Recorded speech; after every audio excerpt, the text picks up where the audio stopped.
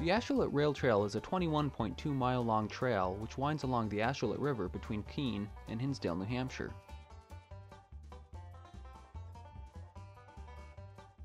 To begin in Keene, find the trailhead off of Emerald Street. Parking can be found across the street in the Center at Keene parking lot. So from this parking area, you actually have a couple different options you can choose to do. Right behind me, if you wanted to go on a westward trail, is one of the sections of the Cheshire Rail Trail. In front of me, if you go eastward, you hook into the Industrial Heritage Trail, and then a little further down, you hook into the other section of the Cheshire Rail Trail. Or you go south from here, which is the trail we'll be doing today, is the Ashuelot Rail Trail. This trail begins as a paved pathway and leads next to some old industrial buildings and parts of Keene College. Soon you'll come to the first of 4 trestles crossing the Ashuelot River. The trail then turns to dirt and leads out of Keene. It moves along in a fairly straight line before crossing Matthews Road several times. This trail does have quite a few road crossings, so as always, just be careful as you're hiking along and keep an eye and an ear out. Make sure there are no cars, like that one. You can also find some sort of parking next to most road crossings. After successfully crossing the road, continue along. As you get to the crossing near Dartmouth Road, Matthews Road, you may want to take a few moments and just head down the street a little bit. First of all, there's a huge parking lot here, but as you see here crossing the Ashuelot River is a sweet little covered bridge.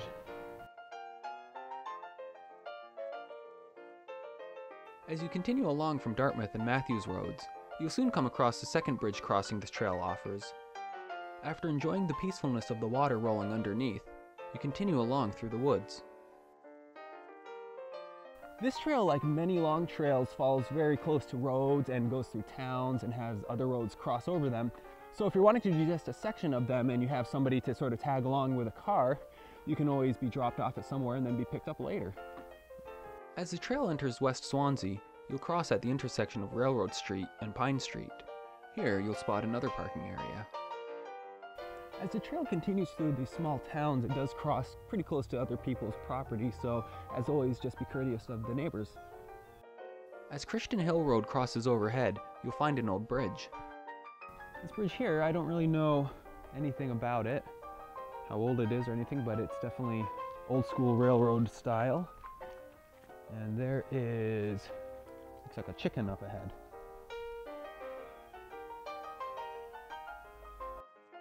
The trail continues next to Homestead Avenue before cutting into the woods and curving down towards Winchester.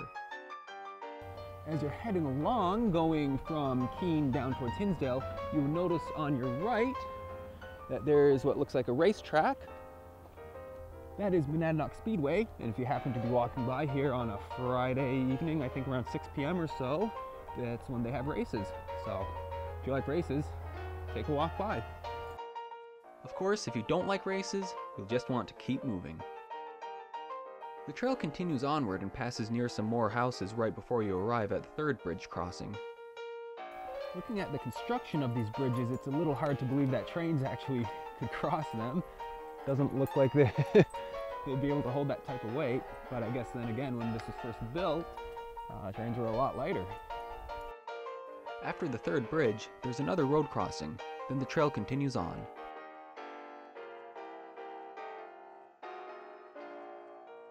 Arriving at Old Spofford Road, the trail crosses at a very sharp angle, rides the edge of Old Westport Road, where you can find a few more parking spaces, then crosses over again. Soon after, the old railbed has been dug away somewhat. 3/4 of a mile from here, you'll enter the town of Winchester.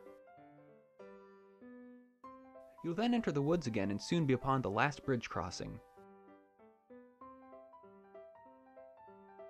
The Aries and I have arrived at the fourth and I believe final bridge crossing, at least these wrought iron style bridge, that is. There may be little ones here and there, I just don't know.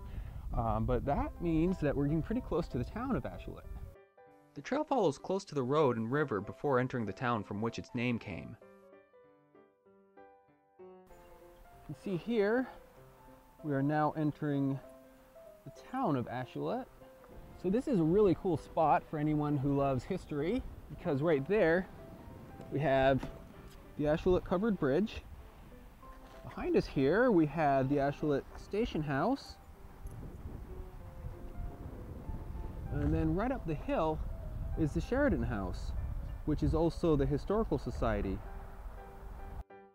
After checking out the sights, it's time to move on.